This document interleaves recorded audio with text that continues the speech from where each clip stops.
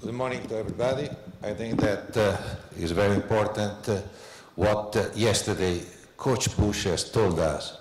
This guy that I think that everybody of you knows has made a kind of revolution in the United States, because now aquatics, swimming, is on the top of the rank for the audience in television of the Olympics. But why he reached this point? Because now the sport, because United States was always swimming in the United States at the top. You remember Mark Spitz in '72. That was a special Olympics because it was known worldwide for the attack of Black September. And so there is a memory of these Olympics. But even when he won in Beijing, it was a special place because it was Beijing the first time. The attention of the people was very focused on these Olympics. And he did a great job. He did a great job because he has changed also the feeling of the people, because also his private life came out after Beijing. And so there was more interest about aquatics, about swimming. And now I will show you how it's changed the situation also in Europe. With the experience of two top newspapers in Europe that are L'Equipe and Gazzetta dello Sport, where I work, how they change the space that are giving to aquatics and swimming in the years. For example, this was Atlanta '96, and after there was Sydney in 2000. How was the space on L'Equipe about swimming?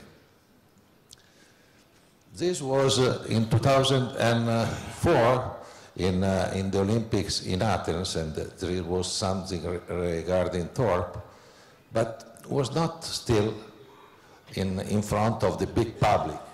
After came this lady, Manadou.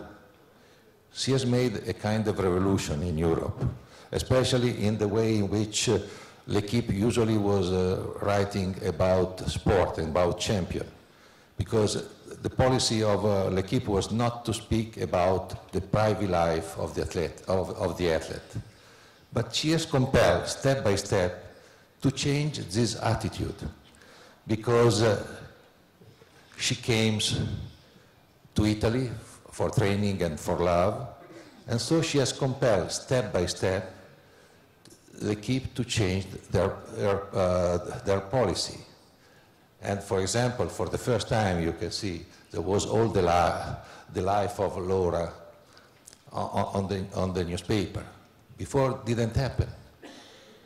And in some way, look, now how is the swimming and the aquatics on L'Equipe? It's amazing, the space that they have now. And this is the real promotion for your sport.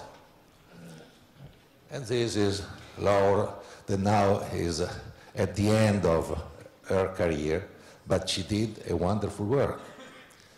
This is La Gazzetta dello Sport, my newspaper. This is a copy of a newspaper of 1924. On red, it is the space that was for swimming there. It was not so big at this time. And in '24, it was born also our Association of Sport Journalists in Paris. After, we are going to 1960, when the swimming and aquatics are coming to the front page. There are USA and Loughborough. And after came more and more in our newspaper, but was especially, how you say, it happened only during the Olympic or the World Championship, because during the week there was not so much space for swimming. After, especially when Caligaris for us won the gold and the world record also at the World Championship in Belgrade. And she has begun to be the first lady of sport in Italy with swimming. But after, we come back to nowadays, when Manadou came to Italy for training and for love with Marine. And suddenly, also in our newspaper, has increased on daily basis the space on swimming. And after, Manadou has teach also to Pellegrini how to act as a star on the show. Because here was a page, can you imagine, that we have dedicated to the tattoo of Miss Pellegrini. It has nothing to do with the technique, but this has helped more people that were outside swimming to know better this sport. And after, Pellegrini with Bagnini, that is a kind of rhyme, and now she is the top sportwoman in Italy. She is very well known. Through also her private life. She's a master in teaching to everybody how to promote herself. After we come to this guy that everybody of you know, Jan Thorpe, no? That suddenly came out with the possible suicidal agony. Is a kind of confession that perhaps 10 years ago would be never possible. Now the private life is emerging. This morning I've received a news from Australia in which he has complained because some newspapers are speaking now about his sexuality, and I agree with him. It's not a good thing, this. But why? Because now with the new digital media, everybody wants to bring his privacy on the stage. Look, Facebook. Everybody of you maybe that are on Facebook, and you are posting your private life on Facebook. So why the athlete cannot do the same? And why the newspaper cannot do the same? This is always Jan Thorpe, because he's still very popular.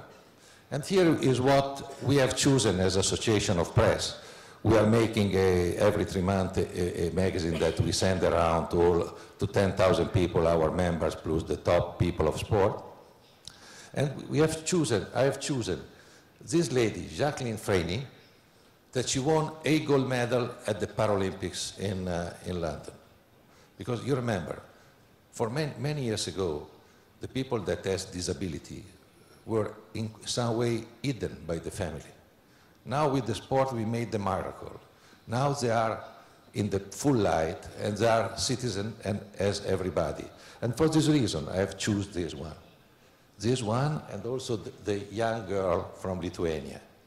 Because this is the future. This is something that is opening our heart, even if we are journalists and sometimes cynical. Here is the great guy that of before, where we begin.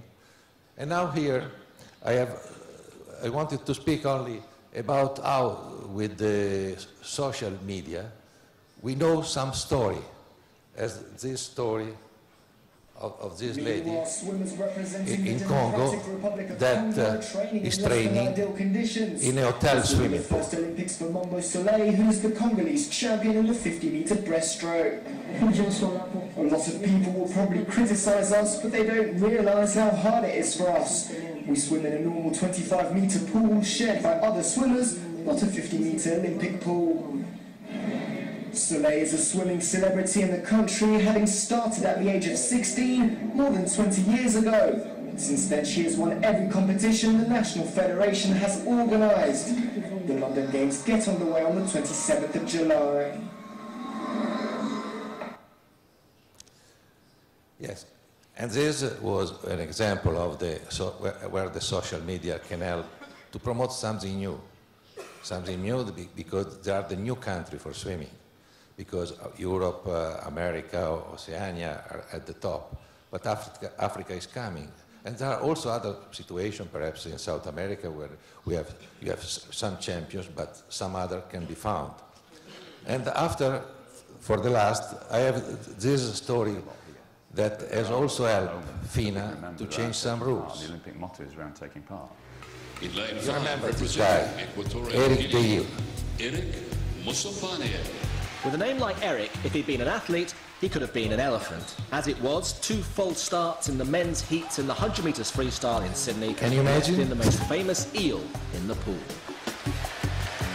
There were a lot of things going on for me when I watched that, and in retrospect.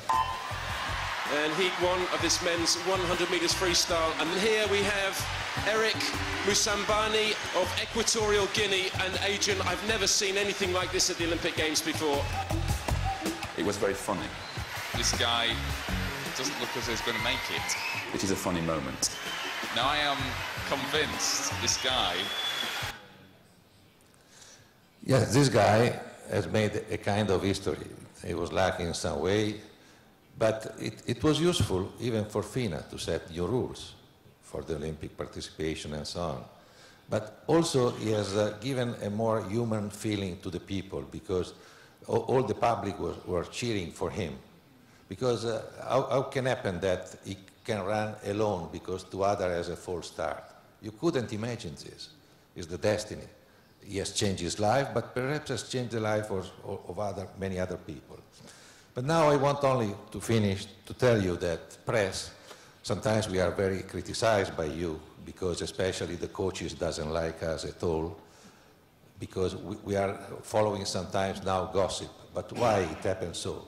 Because now even the coaches doesn't give us the opportunity to reach the athlete, to speak with them. So we have to begin again to work together, because we must give to the public a quality product. Because now the culture around the world is going down.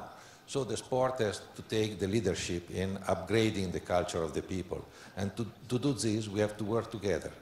We must really work together, because the future of the next generation of athletes belongs by you, but also by us.